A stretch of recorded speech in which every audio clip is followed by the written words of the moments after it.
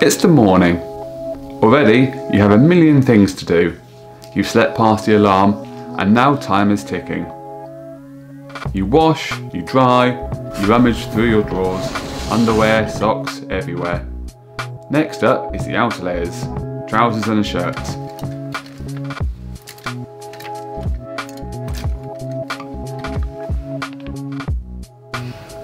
And that's it. Time's up. See you later. What if there was another way? Hi, I'm Nick. Today I'm going to share with you how I managed to avoid wasting time and energy in the morning by decluttering and minimalising my wardrobe. I hope you stick around. If not for the guidance, then perhaps for the promise of more nudity. You filthy b****s.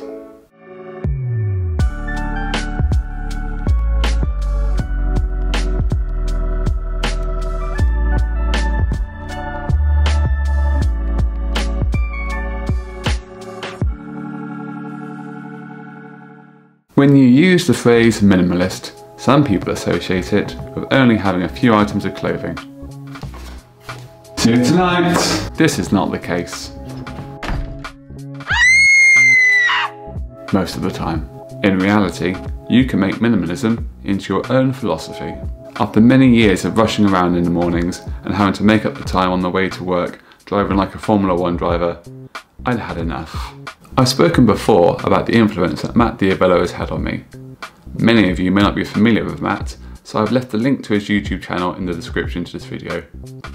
Go check him out, but not of course until you finish watching me. This is my go-to t-shirt I wear pretty much every day. I have 12 of them. And like Matt, I can't get away with wearing a grey t-shirt every day. For me, it's a shirt and tie to work, so I had to come up with a process that works for me. To be able to effectively organise my clothes, I first had to create some space. Removing clothes that I hadn't worn for a long time, or was never going to wear, freed up space in my drawers and on my clothes rail, and that meant there was room to be able to see the clothes that I actually wanted to use. That extra space was like opening up the curtains on a clear summer's day. That's a good analogy. So, it started, like most things do, with pants.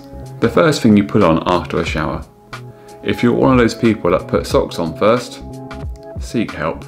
Organising underwear and socks only took me a few moments, but was just the start I needed.